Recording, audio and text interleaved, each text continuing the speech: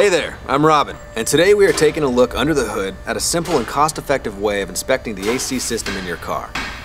Pressure diagnostics.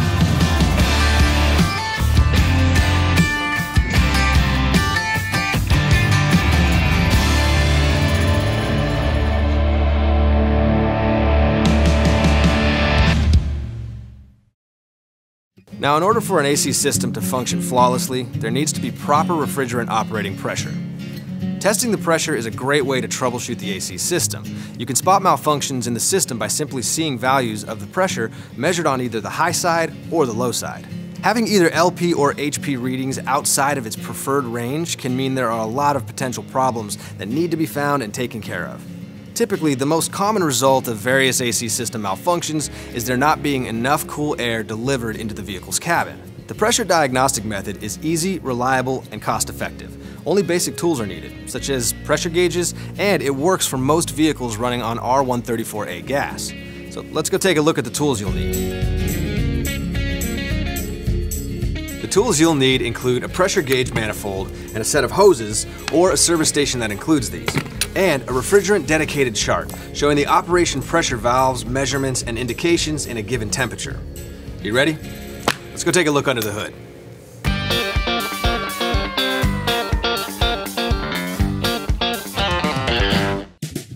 To start, make sure the LP and HP gauges are correctly connected to the system, respectively to the low and high pressure side service ports. By means of the AC service unit, vacuum the hoses set to purge them from the atmospheric air. Before starting the test, you have to make sure the system is in operational condition. And this requires the correct level of refrigerant charge, with at least 1.5 bar/25 psi of static pressure to run the compressor. To determine that, static pressures of the system should be read before starting the engine. The LP and HP pressure gauge indication should be close to equal on both sides. Remember, if the static pressure is too low, that means a low system charge and that there might be a leak that must be found and repaired. The actual static pressure will depend on the ambient temperature. To determine if it's correct, refer to the static pressures table applicable for R134A. After the static pressure test is passed, operational pressures can be measured. For reliable outcomes, the vehicle must achieve its normal operating characteristics. The engine must get started and idle. The AC system must be set to produce maximum cold air, and around 70% of the blow power must be set inside the cabin.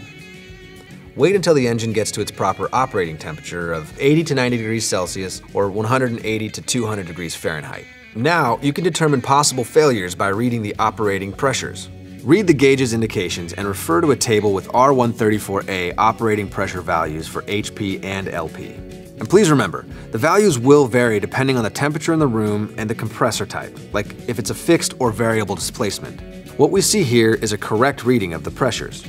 The LP side is between 1 to 3 bars, or 10 to 50 psi, and the HP side is between 10 to 25 bars, or 140 to 350 psi.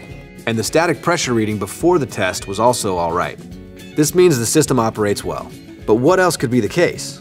Both the LP and the HP side will indicate pressure readings that are too high, much higher than what is in the normal range for both sides. A reading like this could typically mean that there is a system overcharge caused by too much refrigerant or too much additives dosed, such as UV dye, that there is improper compressor control, such as ECV or MCV valve malfunction.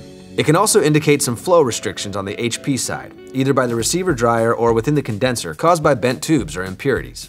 Or it could mean that there is improper operation of the condenser, including surface damages or excessive soiling, disabling the unit function. You will need to determine and eliminate the root causes, and this will bring the pressure to the proper levels again. As you can see, this troubleshooting method is easy and effective. To learn more about pressure scenarios and the potential issues related to improper ranges, I recommend you get one of these posters issued by Nissens. The poster contains a complete overview of possible scenarios and explains how to use the method. You can get a free copy sent to your garage or a digital version from their website that you can use on your PC or your phone. Just visit nissens.com/climate. I'm Robin, and thanks for letting me show you what's under the hood.